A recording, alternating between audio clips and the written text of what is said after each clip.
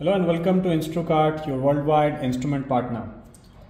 We have got a IR sensor which is non-contact, and this is a temperature transmitter which comes with an indicator and transmission option. This IR sensor or the non-contact temperature transmitter has got a temperature range of 0 to 500 degrees. It has got a response time of 150 milliseconds, which means that it can be used in applications where the object is moving, similar to the escalator or any other application where the subject does not need to touch to this temperature sensor.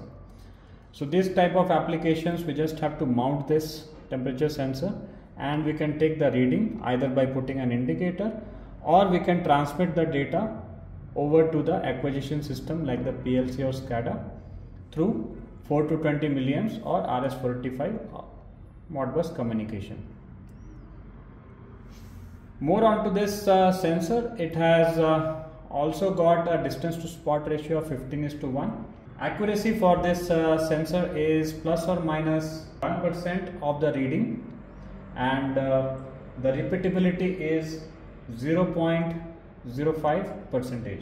The ambient temperature for this particular transmitter is 0 to 70 degrees. However, for the storage temperature, it can be between minus 20 to plus 50 degrees Celsius. Now, this particular temperature sensor has been connected to this indicator.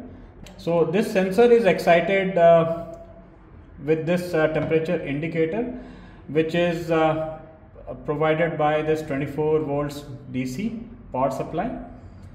As you can see, this has got a close to 1-inch display with an alarm also, and a few buttons to do the set points for this particular temperature transmitter. Set point is that you can set between low and high, in which the range has to be set.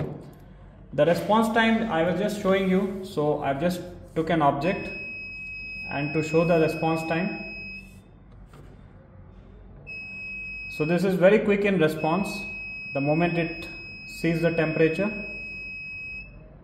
A general length for this sensor is 2 meters. However, on demand it can come for 5 meters and 10 meters also.